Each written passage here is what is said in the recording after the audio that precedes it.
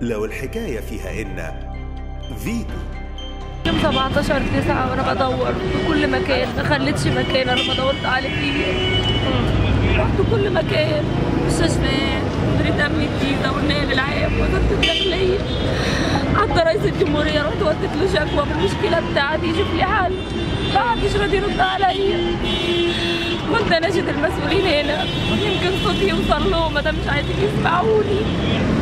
انا بناشد السيد الرئيس الجمهوريه يهتم بموضوع ابني ويشوف لي حل.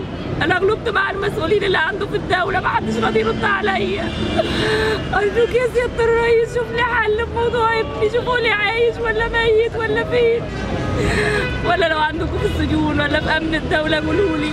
حد يقول لي هو فين، حد يقول لي ابني فين، حد يقف جنبي. أرجوكوا تشوفوا لي حل. اتبعتوا نداء لرئيس الجمهورية واستغاثة من أم ملهاش غير ربنا وإنت. أرجوك تساعدني، خلي المسؤولين بتوعك دول يردوا عليا، ما حدش بيرد عليا، ما حدش بيقول لي ابني فين. كل أملي أعرف ابني فين، كل أملي أعرف ابني عايش ولا ميت. دورت في كل مكان في مصر بقالي 6 أشهر و10 أيام.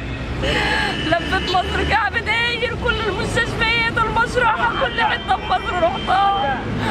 كل أملي بس أعرف ابني فين، ابني فين. لما أنا مش لاقية في الحكومة ولا لاقية بره، أمال ابني فين؟ أروح لمين يقول لي ابني فين؟ يقولوا لي إحنا هنعملوا لك إيه؟ النائب العام يقول لي إحنا هننزلوا ندوروا لك في الشارع. أروح فين طيب عشان أعرف ابني فين؟ ابني فين؟